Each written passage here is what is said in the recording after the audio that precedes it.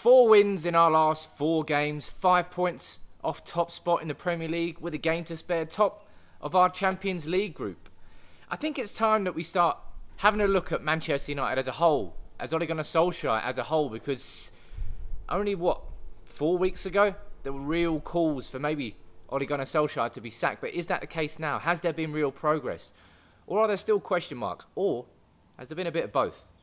I think it's probably that. Before I do start this video, make sure you subscribe to United People's TV. I had a bit of a quiet November, but it's December now, and I'm back. So let's go. Now, before I do quickly start, please follow the link in the description and download the OneFootball app. OneFootball have sponsored this video. Thank you very much to the guys over at OneFootball. If you don't have the app by now, genuinely, it really is a good app. It helps you with all the news, helps you with the stats before and after the game. It's fantastic, and they really have helped United People's TV over the years. So make sure you follow the link in the description. If you haven't downloaded the OneFootball app for free, use that link. It will help United People's TV, and it will help you too, because it is a good app. But let's talk about United right now, because it depends on who you ask and where you look. United, if you look in 1 point, as I said, 5 points off top, game in hand, top of the Champions League group. It seems when Solskjaer is on the edge, is on the verge of looking downwards at a black hole because momentum is really against United, the performances aren't there. United rally, and we've had 4 wins in a row since that has happened. So we've done it again, and it's happened before. But I think the issue for United fans, and certainly an issue for me as well, is we rarely really carry that momentum forwards. It seems like when Solskjaer's on the edge, we rally, we respond. United played like United should, and we get the performances and the results that we want as United fans. And I hope, for me, I hope that Southampton game is the beginning of a momentum shift, because Southampton, for me, it was a team turnaround. 2-0 at half-time. Solskjaer made his subs. De Gea went off injured. Henderson came on. Cavani came on for Greenwood. And Cavani was the man that had the individual brilliant performance, but it was an overall team performance that turned that from a 2-0 to a 3-2.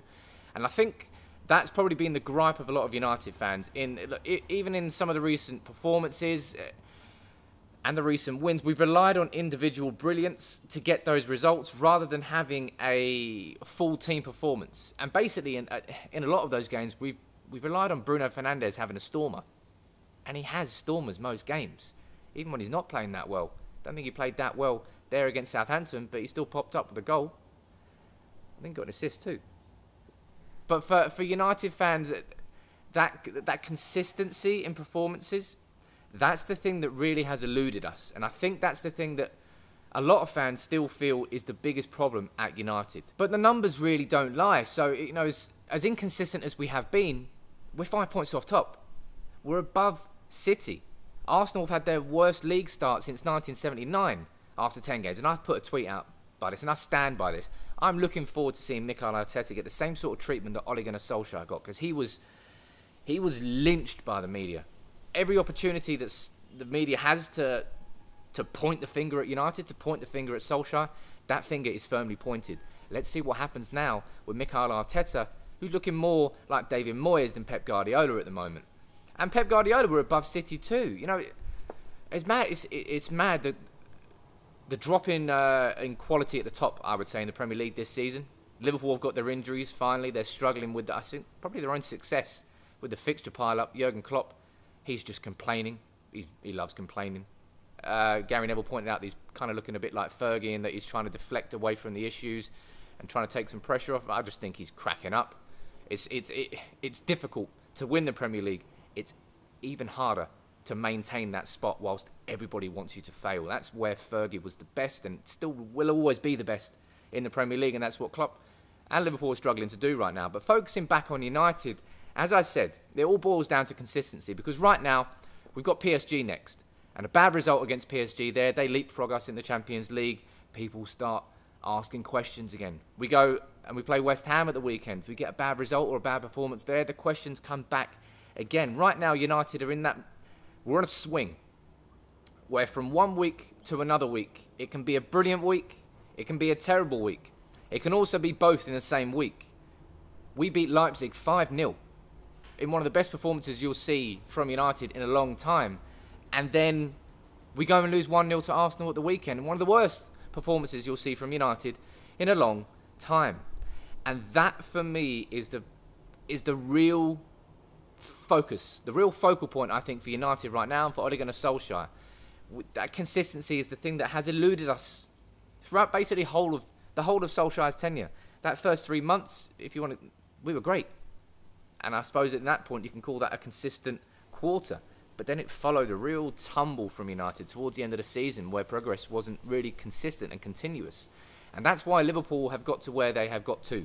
Because that progress has been consistent. The steps have been one at a time, further up the ladder. But United, we jumped 3 up the ladder and then slipped back down 2. And then jumped 4 up the ladder and come back down 3. And it's like that. It's peaks and troughs. It's peaks. It's not just a nice slow curve upwards with United. It's rather great or shit. There's not really an in-between ground where we just start piecing it together. And that's what United really have to do and have to achieve now, because December is busy, man. We've got PSG, we've got West Ham, and I think we've got Leipzig, and I think we've got City at the weekend. The games are coming thick and fast, and they are not easy games. But given where we were 4 weeks ago, and the questions that were being asked about Solskjaer, about United, about his future at the club, it's been a hell of a response. There really has been. And seeing Donny van de Beek start against Southampton, it makes you question whether maybe Solskjaer did the right thing in keeping Donny in the shadows a little bit and putting him in when he felt he was ready, because he looked ready. His one touch, he was basically press resistant. Anybody tried to press him, he just passed it straight away. So Donny now is in the team, surely.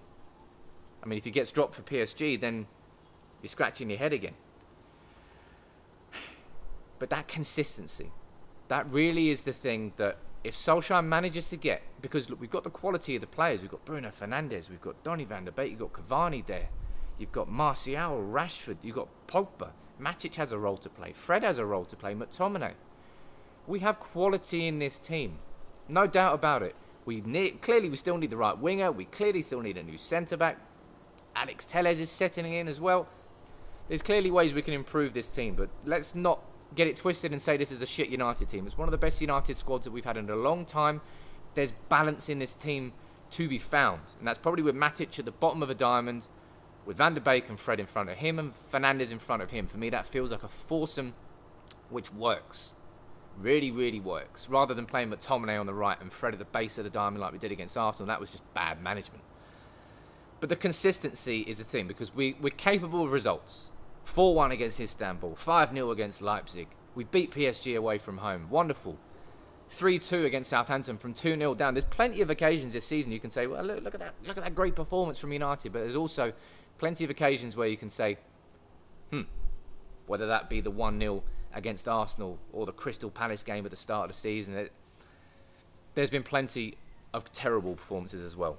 And what United need to do is maybe flatten out those highs and flatten out those lows and bring it up into a middle ground where that consistent growth curve can happen, because that's what we just haven't had. It's been like that. We've been like a stock performing in this mad coronavirus market. So it goes up, goes down, goes up, goes down. But what United need is just a steady upward curve from now on. We've got that momentum of the 4 wins.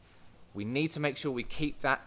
Look, draw against PSG is an excellent result. Top of the group with 1 game to play, all in our hands. And I think there'll be PSG. No, it's Leipzig we play last, so PSG play Istanbul. Still in our hands. As long as we don't lose against PSG, still in our hands. Go away to West Ham, they just lost. No, they just beat Aston Villa actually 2-1. Watkins had the penalty in the VAR. So they've won, but it's West Ham. We can't be fucking scared of playing West Ham. We certainly can't be scared of playing David Moyes, man. Look, it's about finding those consistency of performances between the games. You can't play one way on a Tuesday and then a different way on a Saturday or on a Wednesday or a Sunday. United in 1 week has to be visibly similar to United the next week. That comes down to Solskjaer, that comes down to the management team, that comes down to everything. But United need to find that consistency. If we find that consistency from now on, it could be a different look United. Big up to the washing machine for doing that right in the background. Sounds like a hiss. Anyway, let me know what you think about United, about Solskjaer, about where we're at the moment, about how you're feeling. Because for me, I can understand frustrations, but I can also understand excitement. As I said, I'll keep saying it, 5 points off top in the Premier League after the start to the season we've had, with a game in hand, that's a hell of a place to be in. Let me know what you think about this in the comments below. Make sure you subscribe to United People's TV and also make sure you follow the link in the description for OneFootball if you haven't downloaded it already. Whew. It's good to be back.